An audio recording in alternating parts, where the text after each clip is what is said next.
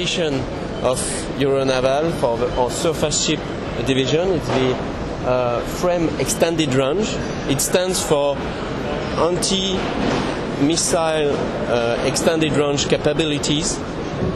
So it's basically the same platform as Aquitaine class ship, as FREMM Aquitaine.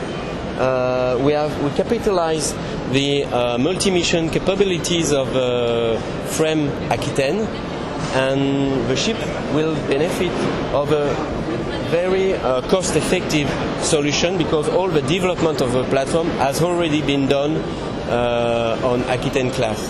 And what we have done is that we have merged the two masts into a single multifunction mast with a full flat panel radar with electronic warfare and communication system on top.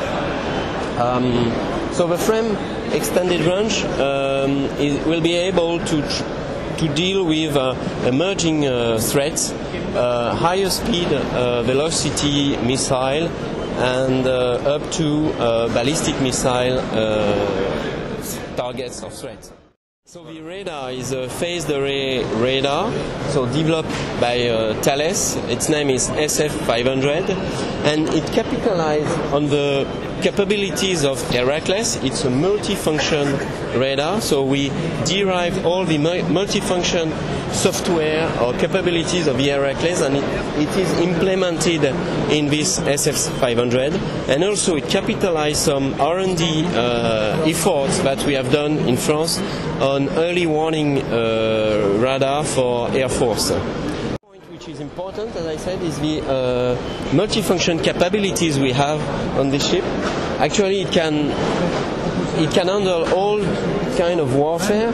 We have anti-air capabilities with Aster system. We have anti-surface with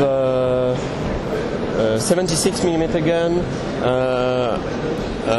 C2C missile Block 3 from MBDA. Moreover, it will be one of the most capable ships regarding anti-submarine warfare, owing to excellent sensors we have with bow sonar, towed array and towed body antennas, but also the lowest acoustic signature ever done for this kind of ship. We have worked on all the hydrodynamic aspects, on the mounting of equipment, and also we have a specific design for propeller, and therefore she will be very silent. We have also land attack capabilities, either with 127mm gun. We have a variant with a 127mm gun, but also she will have the ability to launch cruise missiles like MDCN.